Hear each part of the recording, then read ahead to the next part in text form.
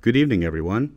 My name is Charles Roberts. I'm a product specialist here at Oculus, and I'd like to welcome you to tonight's clinical webcast, Optimizing Scleral Lens Fitting with Scleral Topography.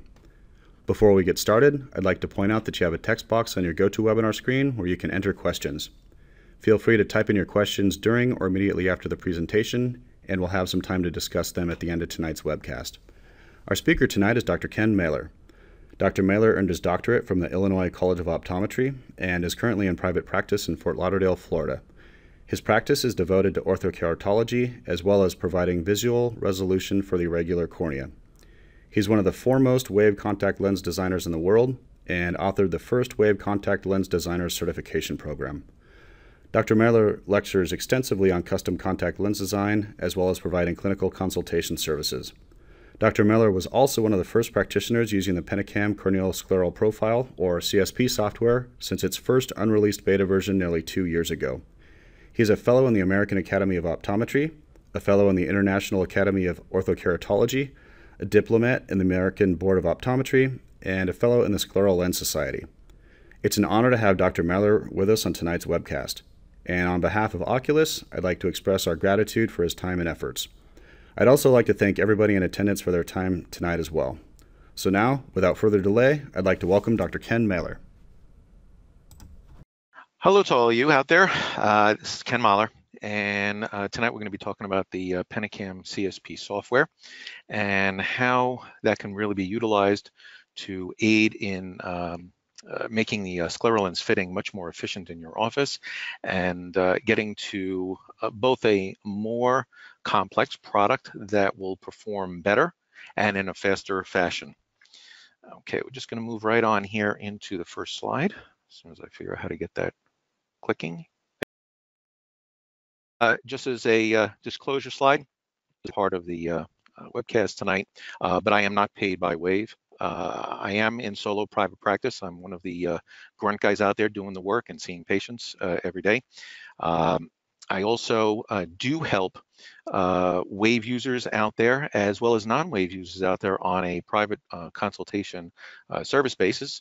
I also was a beta tester for the Wave software over all the years, and I have had some developmental input into the software. As Charles had mentioned, I did author the first Wave Designers certification program. Now let's get into the Pentacam and what is it? I'm sure some of you out there do have Pentacams, but some of you do not. And so this is kind of a introduction to Pentacam and what can we do with this and how can we utilize the CSP and bring all this stuff together for our scleral lens fitting. So what the Pentacam is a rotating shine flute camera. It's a camera that rotates around. If you're taking a look at the picture down there at the bottom 3 units, there are the basic unit, the AXL unit, and the HR unit. They each have different certain different hardware functions, as well as they also have different software packages that are contained within them.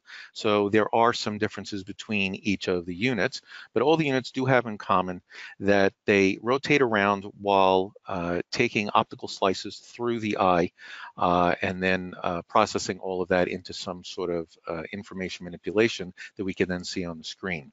It does do corneal topography, so it does do surface measurements. This is not a placido disc-based topographer. This is taking actual optical pictures, and as such, it has a very, very important advantage over many of the other topographical units in that it isn't really reliant on tear film quality or quantity. In fact, even if there were no tear film, you would still be able to get your images. And so that is actually incredibly helpful, and it really does come in very, very handy, certainly in getting the scleral lens data that we're looking for. It does tomography where it's actually cutting through the cornea in an optical fashion, and so we can actually see those images in cross-section of the cornea. We can go back further in through the anterior chamber, right to the iris, and even into the lens. If you have a nice dilated pupil, you can actually get well behind the iris here with the photographs. It really images the entire anterior segment. You can see in the picture in the upper right there, it basically sits on a table. The patient sits there just like he would in, for example, a slit lamp. And then you have the software screen right to the right of all that. And then you can take your pictures and process all of that. Now, for the purpose of this webinar, and hopefully some of you are still ushering in there, please don't wait for the end to submit the questions. It will be very, very efficient if you guys can, as the lecture is proceeding, to submit your questions to the organizer, Charles, and then he can get all those together so that once I'm done with this, we can answer those one right after another. Hopefully we can get to them all. Okay. Well, here is the corneal scleral profile, the CSP software, and basically that is a software package that's added on to both the HR unit and the basic unit. At this point, the AXL unit is not compatible with the CSP, and as far as I know, that's actually not even going to be coming on the horizon. Don't quote me on that, as I'm not in product development. But I do understand that there are some significant technical difficulties in getting the AXL hardware compatible with the CSP software. The basic unit is in fact the one that I have, and it is more than adequate for scleral lens fitting. The HR unit is a high resolution unit, and although I have not personally used that, for the docs who have used that and used the CSP software, they've told me that it's because of the high resolution and all of the additional information that it's capturing, the CSP software does run quite a bit slower on the HR. So if you're thinking about purchasing a unit, understand that the basic unit is absolutely adequate for running the CSP for scleral lens fitting. Anyhow, I do understand my pointer is visible on your screens, and so I just want to sort of divide up this screen so you can get a sense of what we're actually looking at. On the left half of this screen, we can see all these colorful arcs, and there's 25 of them, and they're also divided up into 5 colors. The central portion of these arcs are gray. The upper left is red, the upper right is green, lower left is blue, and the lower right is violet or a purple color. And they actually correspond to this same overall capture map here that's on the upper right of this screen. These colors are color coding the actual zones. Gray is always the cornea. The green always refers to the superior quadrant. The red always refers to the inferior quadrant. The blue and the violet or the purple, however, do change depending whether it's a right or a left eye. In this particular eye, we can see that the blue here has an N in it, so that's the nasal side. And then on the purple side, we have a T for a temporal side. Now, the actual images that it captured are over here on the right-hand side of the screen. This is the straight-on view. The other views over here, this here is the cross-section right through the central portion of the cornea. And what you can see here is as you get to the limbus, right up over here, it's kind of bright and washed out. And so what the Pentacam has to do is when it's doing a capture of the scleral structures, you can see down here in the lower portion, it actually attenuates the actual imaging so it's not washed out, and it can then detect the edge so it can figure out exactly where in space the profile of the sclera is. Here's the 2 extremes of the same picture that's up over here on the top. As far as these arcs go, you'll notice there's this one red one that just happens to be the one that's selected here. It's section number 19, and you can see it's the horizontally across the 177 meridian here. But each one of these arcs are actually being represented over here in this scale on the left. And so you can see any cross section that you would like, and you can certainly move that up or down if you're interested in any particular arc, and you'll see how that comes into play in just a moment. Now, moving on over here, we see a larger version of that coverage map. And what this is it's telling you how decent a job you've done of actually capturing the data. Here you can see the central roughly 12 millimeters here across is the corneal structure. Here's superior quadrant and the respective quadrants here, and you can see even at the 16 millimeter ring on the nasal side, we've actually gotten quite a bit further out than even the 16, probably it was 17 and change or so. Over here on the right-hand side, this is an elevation map, and because the sclera is considerably flatter than the cornea, what the software will do is it puts up the best fit sphere up here at the top.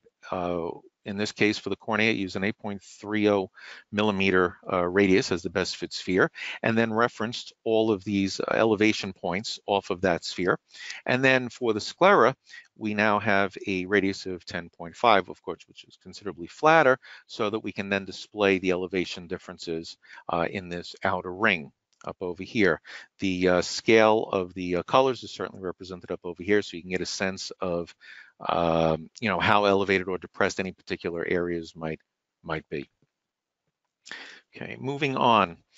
Up in the upper left here, we can see a CSP captured screen. It's covered a little bit by this, but that's not really important. The reason I put this screen up here is you see that the superior and the inferior are missing an enormous amount of data. This is an example of a bad coverage map. And this is an example of exactly the problems I had in the early days in using the CSP software. Devising a strategy to be able to get the patient's lids out of the way is paramount to getting good captures and good data. And it does take a bit of training on whoever's going to be doing these scans so that good captures are done all the time. You can see here as it processed the data on that screen, it's missing an enormous amount over here, and it wasn't even able to process the information here for the elevation of both the cornea and the sclera. The bottom portion over here, this represents one of my more current captures, and it's a good capture map, and you can see it's very, very full and robust. I'm not really missing a lot of data whatsoever, and you can see the coverage map does indicate that I was able to get very, very good data, and as a result, we can then see all the reference elevation data both on the cornea and the sclera. Okay, moving on here. So here are the 25 profile arcs that it makes through each of the meridians as it's spinning around and doing its captures. And on that particular screen, you can click on that screen anywhere you like, and you will get a mouse over that shows you all of the unique elevations at that particular cross section. So here I did at a 14 millimeter chord. Down over here, you can see it's 5, 6, 7. So this is 7 millimeters from the center line. So it's at a 14 millimeter chord. And here are all the data points that it captured at that. I've just blown that up over here so you can see what that looks like. And we can see here at the superior end, we have a sagittal micron value of 3,361.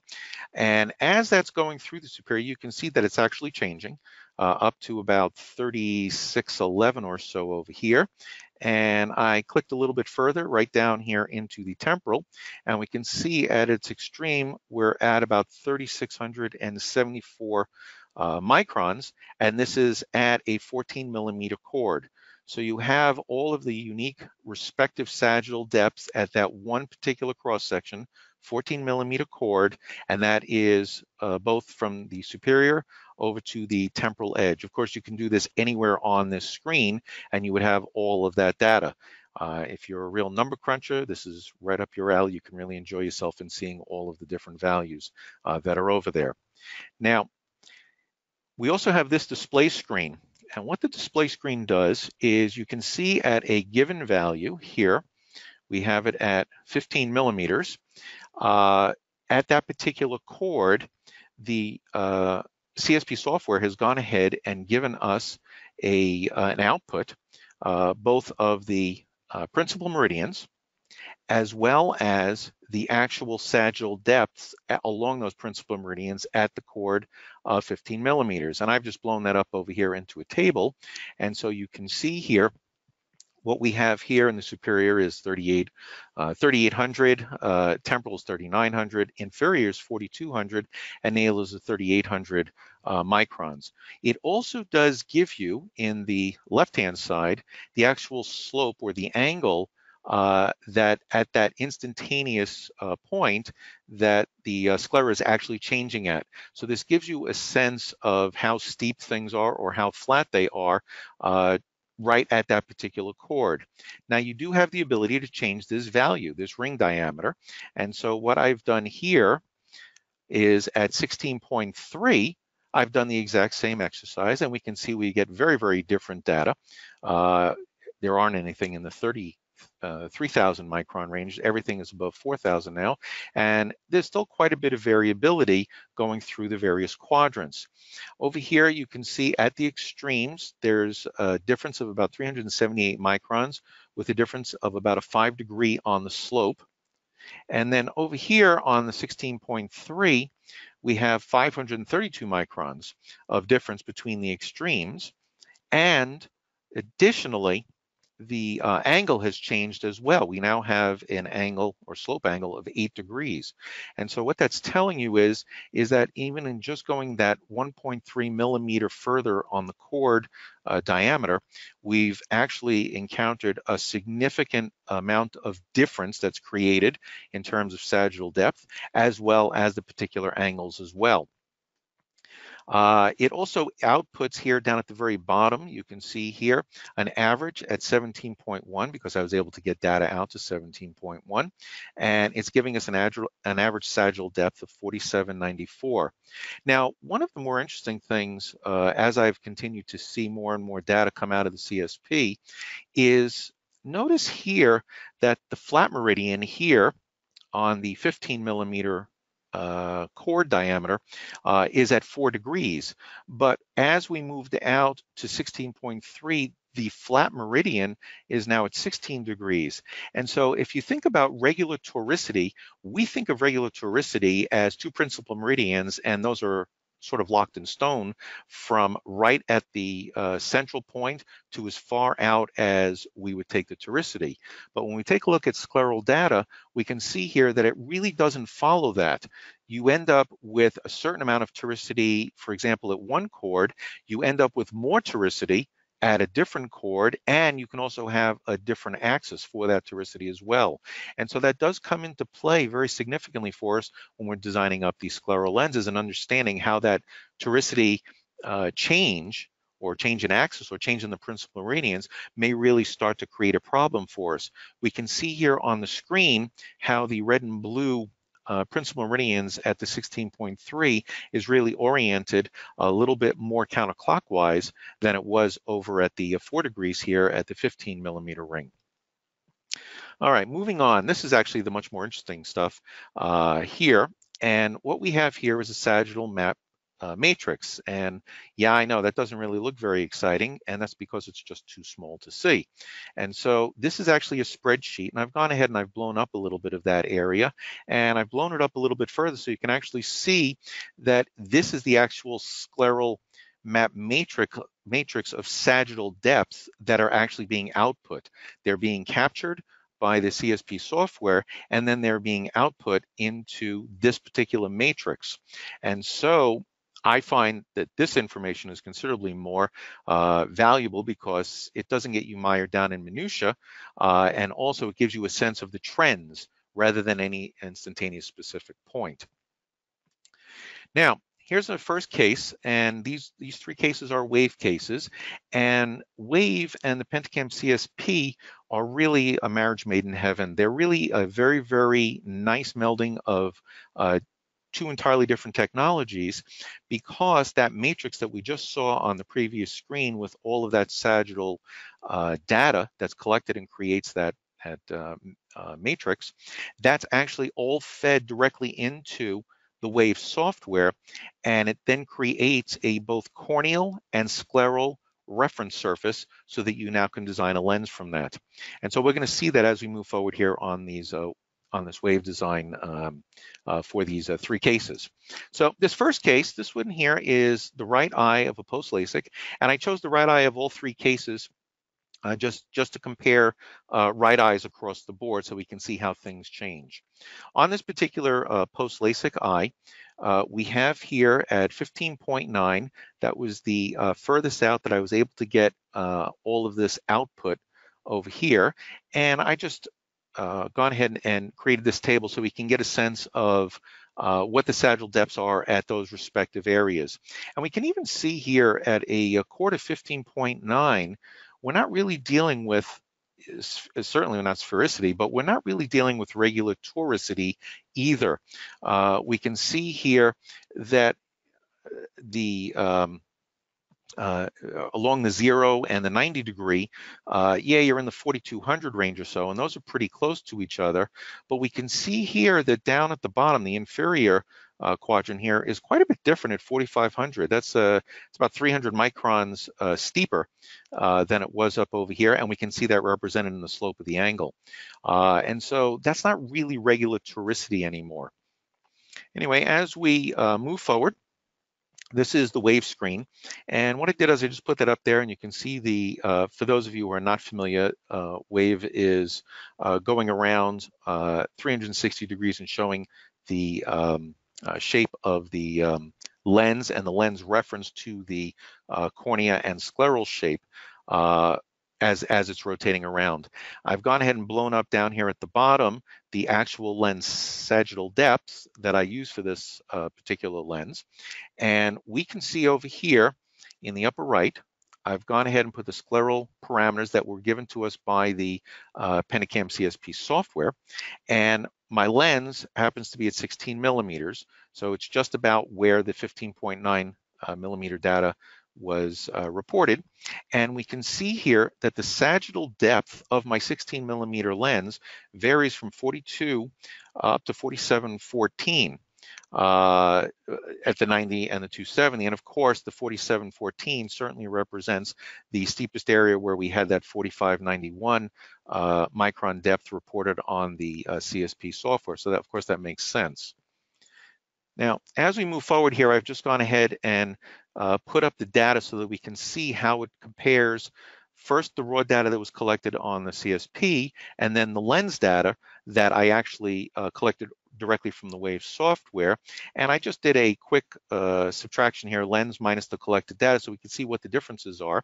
And I kept everything at 0, 90, 180, and 270, just for simplicity here. But we could see here that the lens is just a little bit steeper at the 0 mark. That would be on the nasal side. A little bit steeper on the temporal, and a little steeper on the inferior than the actual reported data, and it's just a touch flatter than the superior quadrant over here in terms of the lens. Now, there's actually way more data, but we would spend all day actually looking at the exact data. It's done much better directly at the Wave screen. On case number 2, this one was the right eye of a post-traumatic eye. Now, this was an eye that had a piece of something that flew off a grinding wheel that went through the cornea and penetrated into the iris, tore the iris, knocked out the lens. Fortunately, the retina was fine, and I was able to give this particular gentleman vision back again with this scleral lens. But interestingly, before he came to me, several scleral lens attempts had been tried, and he failed with every one of them because he wasn't able to tolerate any of them. And so I went ahead and I took the CSP test data on him, and you see I did get good coverage up over here. And we can take a look at the scleral parameters at 15.3, which is not even all that large, and take a look at the asymmetry that exists here. Again, down toward the bottom, we have this kind of this outlying spot over here that tends to be very steep. If we go back to the arcs, if you just take a look at them qualitatively, you'll notice here that the reds look very compressed compared to the greens. And that's actually where the bottom of this particular eye happens to be very, very steep. We can see how much steeper everything is over here on these arcs versus the 180 away from that, the superior quadrant. Anyhow, at 15.3, even at this small diameter, we still don't really have sphericity or regular toricity. Out at 16.0, which is the size of the lens that I used for this particular gentleman, we had an average sagittal depth of 4103. This was the actual lens that I had designed for him. And once again, I've just gone ahead and put up over here the sagittal depths that were reported by the CSP software. And over on the central column, we can see the actual semi-meridians that it's reporting at. And you can see these are kind of oblique. This is not sort of a straight up and down. That happens to have been where his principal meridian were. Now on the lens sagittal depth, you can see here it varies at the 45 degree semi-meridian, 3616, and then 180 degrees away at 225, we're at 4540. That's nearly a millimeter difference in terms of sagittal depth. And now let's just think about that for a second. A millimeter difference in sagittal depth means that if in fact you were to take the average of this, which is somewhere around 4,200 microns in a spherical type of lens, you absolutely positively are going to be flying in the breeze at 225, that's semi-meridian, but you're also going to be digging in tremendously at 45. The other thing also is that even if you were to try and do a toric periphery, once again, you're going to have this asymmetry come up and really get in the way. And I suspect that's exactly why he had such problems dealing with the scleral lens or the multiple scleral lens attempts that were tried prior to him coming to see me. The other thing I'd like to point out is there is absolutely no reason to suspect why this particular gentleman has such an incredibly different sagittal depth at the 45-225 meridian, given that it was just a random act of trauma. This is not like a misshapen eye due to disease or some other process going on. And so this eye prior to the accident was a very normal. I wouldn't suspect anything unusual about it, yet we ended up with about a millimeter difference in sagittal depth at the flange on this lens. Okay, so over here, again, I just went ahead and put up a comparison over here. We can see over here. We can see at the 16 millimeters, it was about 4,100 on an average sagittal depth, yet over here at the down near toward the bottom over here, you can see just how much steeper my lens really was at 4,700 microns.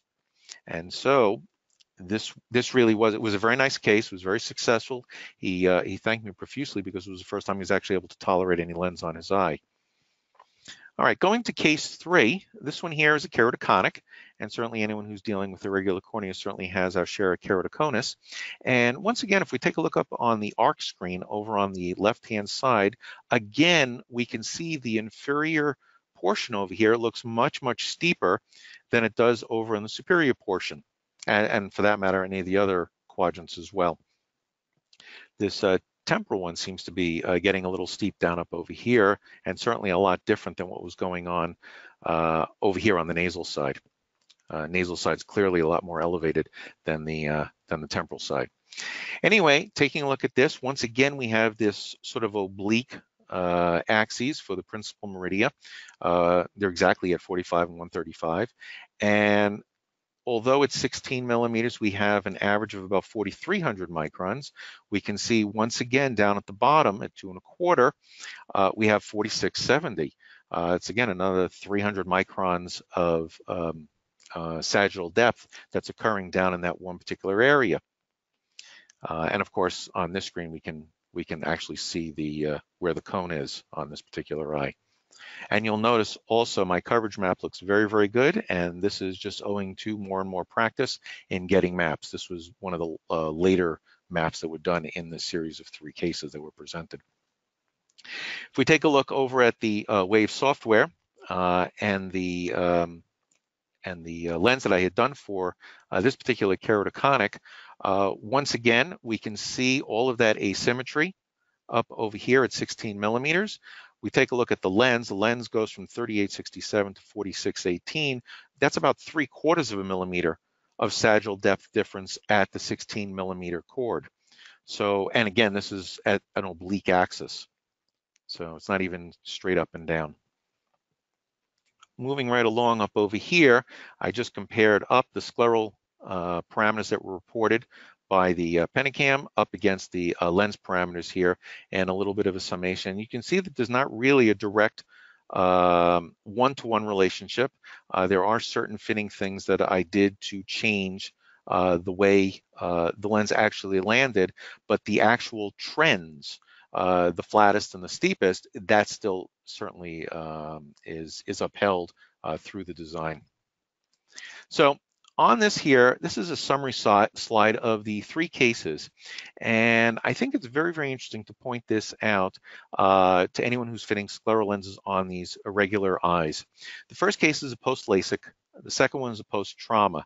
There's absolutely no reason to believe that either of these 2 eyes should have anything unusual going on their scleras, because there isn't any natural disease process that might have misshapen the scleras in any way. The third case, the keratoconus case, one can argue that maybe there's an underlying structural difference in keratoconic eyes, and so perhaps scleral lens shapes may be a little bit more bizarre or more asymmetric in terms of keratoconic eyes. But certainly the first 2 don't really fall into that. The traumatic eye, that actually was a 20/20 uncorrected eye prior to the trauma. So there was nothing really unusual about that eye. The post-LASIK, that was a very healthy eye as well prior to the LASIK problems that were introduced through the surgical intervention. What I did here is I took at a 15mm cord and I reported out the sagittal depths for each one of these eyes. I highlighted the flat with the blue bars, and I highlighted the steep semi-meridian with the red bar. And the first thing that you can see is, and I also put up the actual principal meridian picture that was drawn by the CSP software. And you can see here at 15mm, there's actually no correlation between any of these eyes whatsoever. Furthermore, if you take a look at the flat meridian, here you have the flat meridian at 11 degrees. Here you have the flat meridian at 306 degrees, and here you have the flat meridian at 134 degrees. That's just about random. The steep meridian obviously is almost as random here from the 281. Here, 216 and 224, these are actually pretty close to each other, but there's no reason to believe why they would be. I think that just happens to be a random happenstance. If we take a look at the flat to steep sagittal depth difference, so the extremes at a core to 15mm, the post-LASIK eye has a difference of 260 microns. The traumatic eye has a 452 micron difference, and the keratoconic eye has a 385 micron difference. And so again, there's no reason to understand why this particular traumatic eye has the greatest difference in terms of sagittal depths at a 15mm cord. I think that happens to be random, and it's just the way eyes are put together. Down at the bottom here are in gray are the lenses that are on each of these 3 patients. All the 3 of these lenses are very successful on every one of them. We can take a look here. The 16mm lens on the post-LASIK patient has about a 0.5 millimeter sagittal depth difference. The post-traumatic eye has about 1 millimeter, and the keratoconic eye has about 0.75 millimeter difference in sagittal depth from its extremes of the flattest to the steepest. So anyone who's been fitting scleral lenses and sometimes runs into that, I think I've done everything right, and you don't really or are unable to, in the particular design that you're using, to generate a flange that has asymmetry. I think you can see by these 3 cases that don't really have anything to do with each other why sometimes those cases just don't seem to really reach a success. You may be a little tight in one area because you have regular toricity in the flange, or maybe you even have a spherical flange, and certainly that would create these types of problems. So one of the nice things that I've been able to enjoy with the CSP software now for it's about 1.5 years or so that I've been using it, is it gives you a much better feel for almost how arbitrary scleral lens shapes really can be. And they don't have anything to do with what's going on the cornea.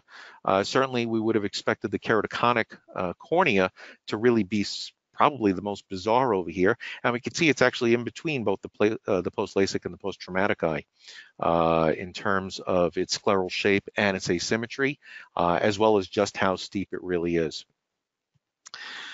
Okay, so just wrapping this up over here, because I do want to get to questions. In conclusion, the Pentacam CSP software, Wave, and the laboratory offerings, the CSP software can really give you sagittal data to a chord of 16.5 to about 17 millimeters reliably. I will tell you, though, it does take practice to get the superior and the inferior lids out of the way so that you can get good pictures. And I will tell you that the single best thing I did is understand that this cannot be done by 2 hands. You absolutely need 4 hands to get good data. You do not need to do that for the central corneal measurement, but once you start getting into the CSP and you have to get the superior and inferior lid out of the way, you absolutely need someone to be able to do the joystick and the capture, and then you need another set of hands to be able to control the patient's lid so that they're out of the way. The captured data can create a virtual model of the cornea and sclera within Wave, and that's used as a reference surface to design the lens. And I think it's absolutely wonderful to understand that if you can get this surface data in a very reliable way, unencumbered by tear film problems, and have this very, very resolution-rich surface that has all of this sagittal data that's been presented, certainly in Wave, as a surface 360 degrees around, you can now line up a lens any way you would like on that particular surface.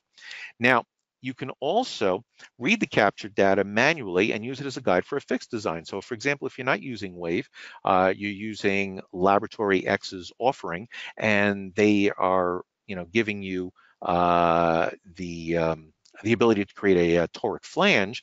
As long as you know the sagittal depth of what is going on in that toric flange at a given chord, you can then go ahead and match that up to the output data from the CSP software in that particular semi-meridian, so that you now have a flange that properly aligns to that particular eye. What the CSP cannot do is it can't account for the spongy factor of the conjunctival tissue.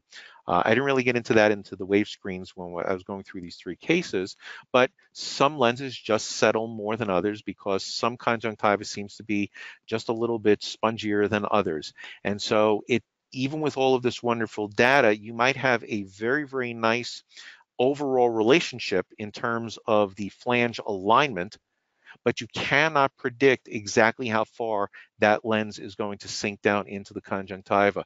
You have to assess that either at the slit lamp or using OCT, whatever your chosen method is, but you have to assess that once the lens is on the eye.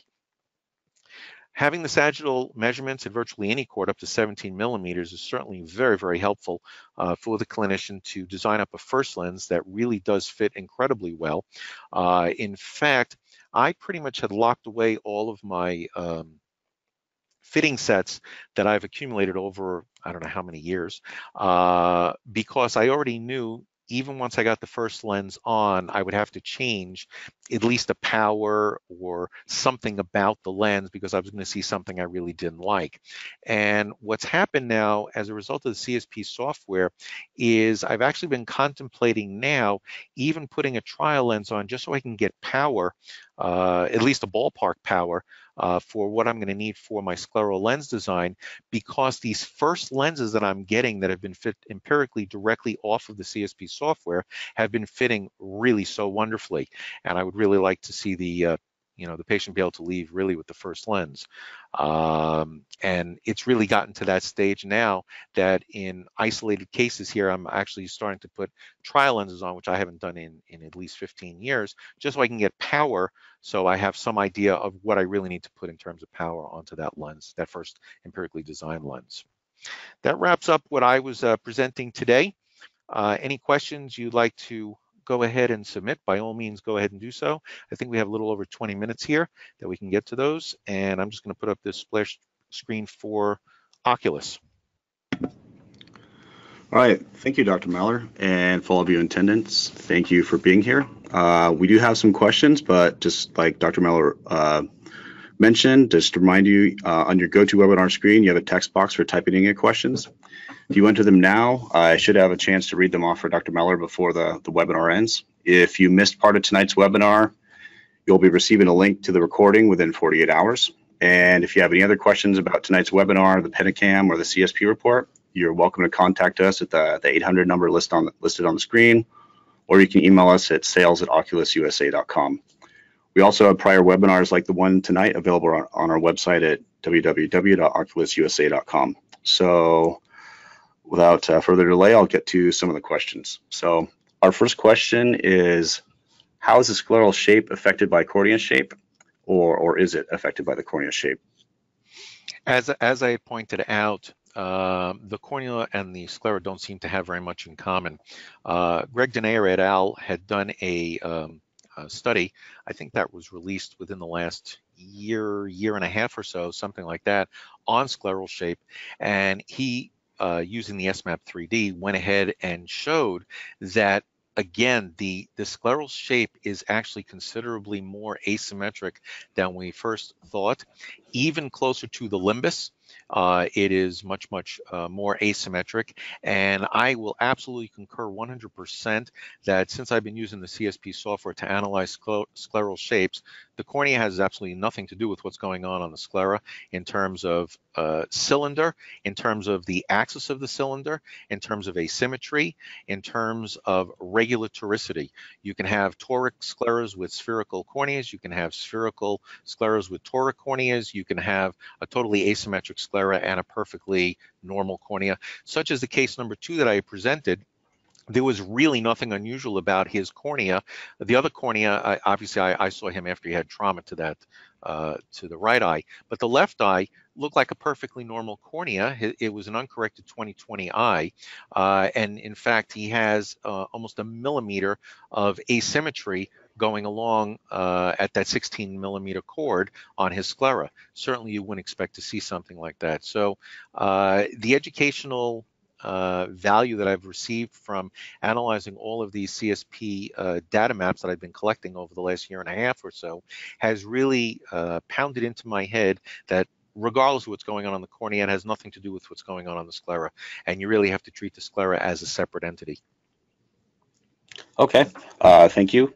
Our next question she thinks you missed it, but would like you to repeat the definition of regular toricity. Regular toricity is where you have two principal meridians at 90 degrees apart. Regular toricity that we think of on a cornea, we think of two principal meridians. For example, if we prescribe out a pair of glasses to correct astigmatism, you certainly don't prescribe multiple axes. If the prescription is, for example, -3, -1 axis 90, what we're saying with that prescription is that the toricity on the cornea, and of course what's being optically generated as a result of what's on the cornea, is along 180 and 90 degree principal meridians. Yet on the sclera, you can have the meridians, for example, at 180 and 90, just like I just said, at a chord of 15 millimeters, yet they can be, for example, at 15 and 105 degrees at 16 millimeters, and they may even be further away at 17 millimeters. You may be looking at a chord of 15 millimeters, toricity that is at 180 and 90, and you get out to 17 millimeters or even 18 millimeters, and you might be dealing with toricity at 30 degrees and 120 degrees. Now, optically, obviously, that's no big deal, but in terms of fitting, that's an enormously big deal, because where are you putting your toric flange? And again, in wave, I'm not bound to regular toricity like that, regular astigmatism, and so I can create toricity at 180 and 90 at a chord of 15, and then create maybe at 17 millimeters toricity of 30 degrees and 120 degrees. In many of the pre-designed sets or the fitting kits or any branded type of scleral lens, I don't believe you have that type of flexibility. So that can create that problem, and that's why I think sometimes, you know, you sit there and you did the exact same thing that you've done before using lens X or lens Y or lens Z, and this one particular eye is really giving you a hard time. Well, the difficulty may be because you don't have regular toricity out onto the sclera. You may be dealing with a fair amount of asymmetry, or you may be dealing with multiple axes out there, and there's no easy way to address that. Okay, thank you. Sure. Next question. They're asking, is this is a Pentacam CSP report for wave lenses only? Absolutely not. It has nothing to do with wave. It plays well with wave, and that's exactly why I had put up the slide. I'm just going to back up here on my slides. Let me just see if I can go back here. Hold on, let's sit back through here on the screen right here. This will do it. What you see here is at a chord of 16.3 millimeters, the CSP software is giving you outputs of what the sagittal depths are in each of the principal meridians at its edge. And so if you have, for example, lens X from whatever company, it could be an Atlantis, a Zen lens, a Europa, it doesn't matter what the lens is. If you know what the flange toricity or sphericity, whatever the curves are, out at a specific chord, for example, let's say you're going to fit a 16.3 millimeter lens, knowing from the CSP software that you have values here on the 16.3, superiorly at 43.28, inferiorly at 48.60, if you can then address that with the particular offering from the laboratory, you can then do something about that particular quadrant's specificity and create a flange that's actually going to align much better. Obviously, you're locked into the entire quadrant. The advantage that wave gives you is you're not locked into any particular quadrant whatsoever.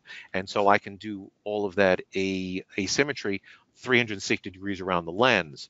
But don't think for a minute that this would not help you, even if you were using, for example, a Zen lens and you just had all of this information, because at the end of the day, what you really want is you want to know exactly where is the sclera in space.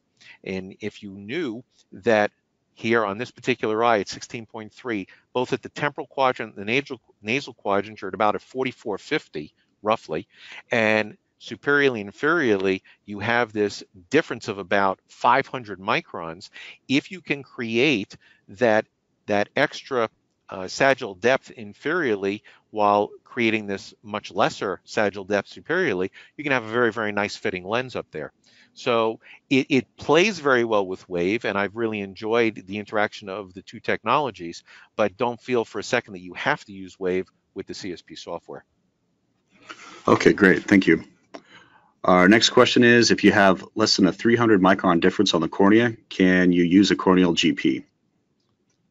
Sure, absolutely. I do. I even if I have more than 300 microns, I'll use a corneal GP.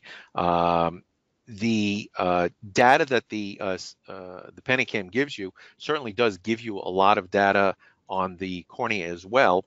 I titled this particular lecture on Scleral, so I really kind of focused everything here on scleral lens design and technology. But as far as corneal lens fitting, absolutely positively, you can use this. You don't need the CSP software for that. You can just use the general output that comes directly from the central scan of the Pentacam. That's going to give you data out pretty far, and then you can design up a corneal lens from that as well.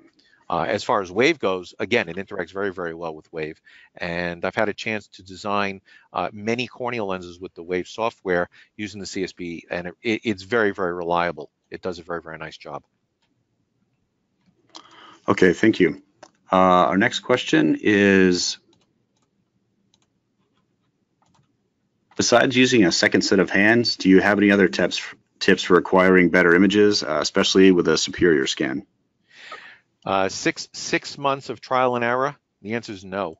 I tried every single way to do this by myself, and I absolutely positively was stymied no matter what I tried to be able to get really, really good scans. It's just a little too cumbersome. You can't really have the patient hold their upper lid because their hand is going to get in the way of the camera as it's rotating around, and then you're going to miss an entire section of data because the hand is blocking the camera. If you're trying to get the patient to help you, believe me when I say it's enough to get the patient to just concentrate on the central fixation target in the center and try not to blink. That's already enough for the patient to deal with while you're trying to get the scan. So I would strongly recommend, don't even waste your time trying to do this by yourself. You must have another set of hands, another tech or something like that that can help you out. And it really, first of all, it alleviates the problems in how long it takes to get the scans, as well as ultimately how good a scan you're going to get. And yeah, 6 months I wasted time, and I could not possibly get a decent scan by myself. And so when I finally resigned myself to another set of hands, that's when my scans really started getting fantastic. Okay, thank you. Our next question. If you have a scleral lens greater than 16.5 millimeters, you generally need a toric periphery. Do you need that with smaller lenses as well? Well, that's exactly the point I was trying to make. I showed you tonight here 3 eyes at a, let me just go back here again. Here's at a chord of 15 millimeters. So if you were going to fit a 15 millimeter lens on these 3 eyes, take a look at the differences of their sagittal depths. On the post-LASIK eye over here, we have, what's that, about 300 microns between the flat and the steep. On the post-trauma eye, we have about, that's about 400, 306, so yeah, a little over 400 microns of difference here. And on the keratoconic eye, we're at also about 400 microns of difference. If you think 400 microns, that's 4/10 of a millimeter sagittal height difference. And this is only at a chord of 15 millimeters. I think the days of, if you keep the lens less than 15 millimeters, you can get away with a spherical lens. And if you need to go to a larger lens than 15 millimeters, you need a toric periphery. I think those days are really starting to sail away from us as we're starting to get more and more understanding of what's really going on the scleras. Again, that's not to say you don't have successful patients. All I'm saying to you is that if you really take a look at the scleral data off of these eyes even at 15 millimeters don't really exhibit this symmetry that we think that they have. Here's 3 random eyes, and they're ranging, 300 to 400 microns of toricity, and it's not necessarily even regular toricity. And so if you can address that in your design, I guarantee you will end up with a more successful case. So if you have a spherical design, maybe you've been successful, but if you would design and deal with this asymmetry, you will absolutely positively be more successful. Okay, great. Thank you. We have several questions that are basically asking, how does the CSP and the Pentacam compare with other scleral profilers?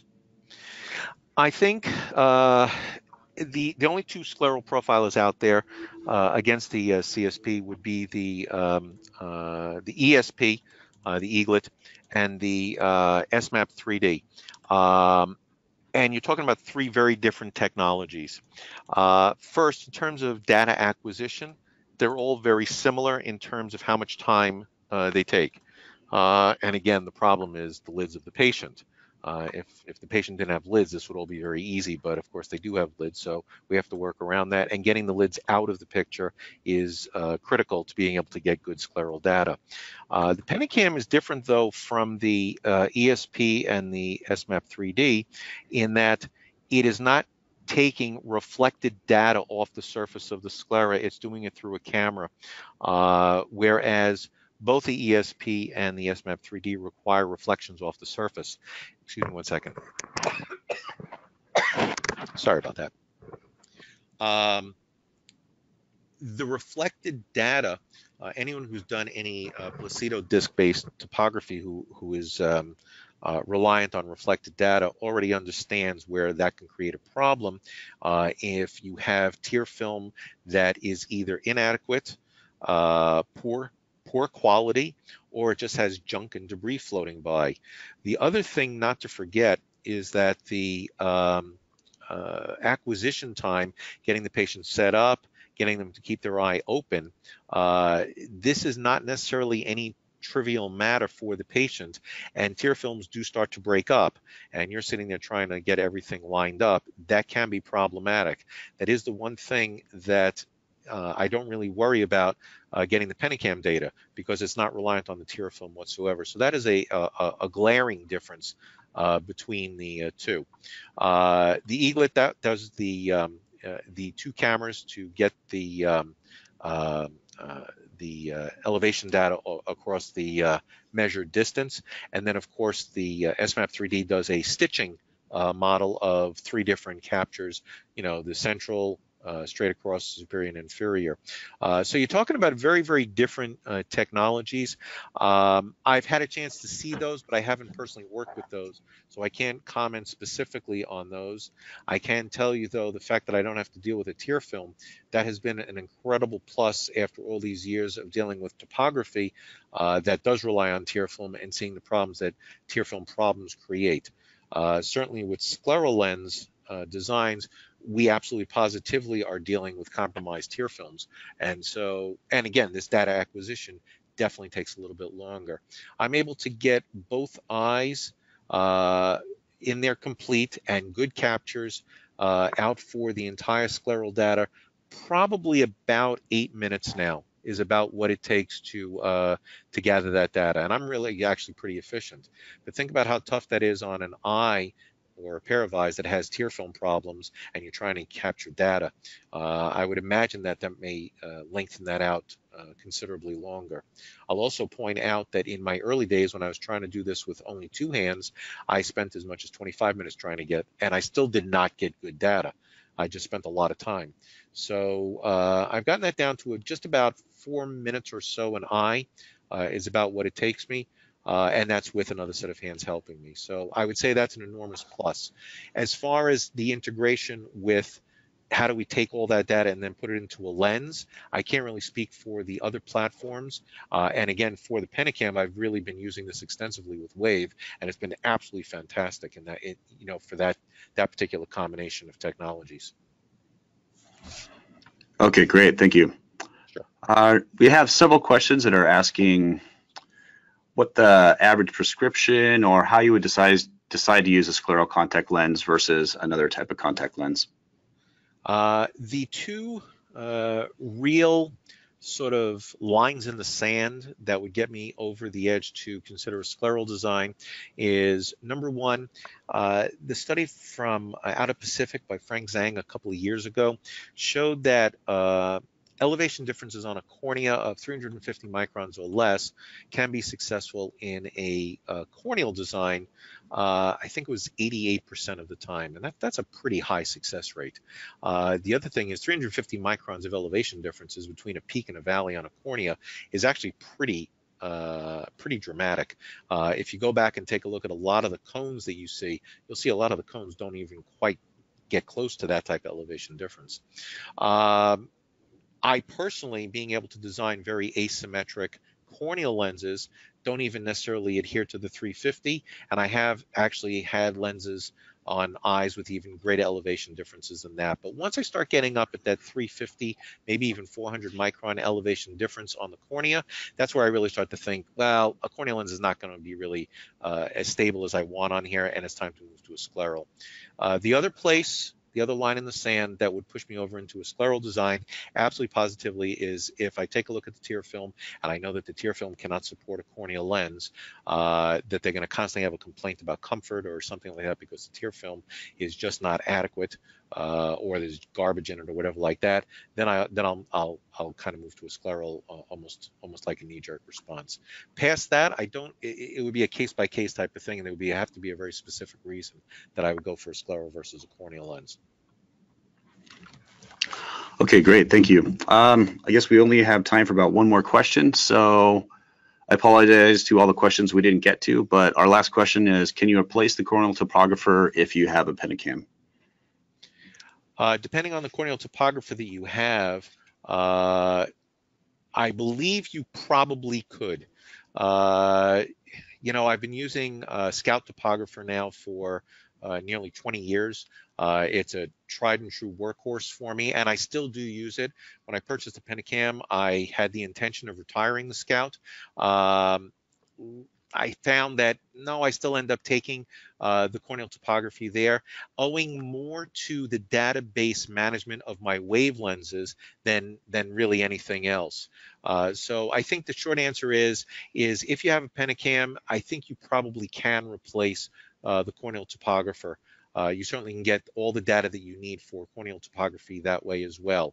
Do understand, though, it is not placido disc based, and it does report through a very different methodology. So depending on your specific needs, that may or may not be as helpful as you want. For example, Oculus has the Keratograph 5M with the dry eye package. Yeah, that works much better on a placido disc-based type of system than it would on the Pentacam. So depending on what you're using the topographer for, I think, yes, you could feel safe about replacing it, but depending on specific needs, it may or may not service everything you're looking to get out of it. Okay, well, thank you, Dr. Meller. That's about all the time we have for questions tonight. So thank you, everybody, for sticking around. And I'd also like to thank everybody who did send in questions. Thank you again, Dr. Meller, for your excellent presentation and for all your added discussion there at the end. My pleasure. I hope everyone enjoyed it and learned a whole lot. And I'll see you all of you guys soon. So this concludes tonight's presentation. So again, thank you, everybody, for attending. And thank you, Dr. Meller. And on behalf of Oculus, I wish you all a good night.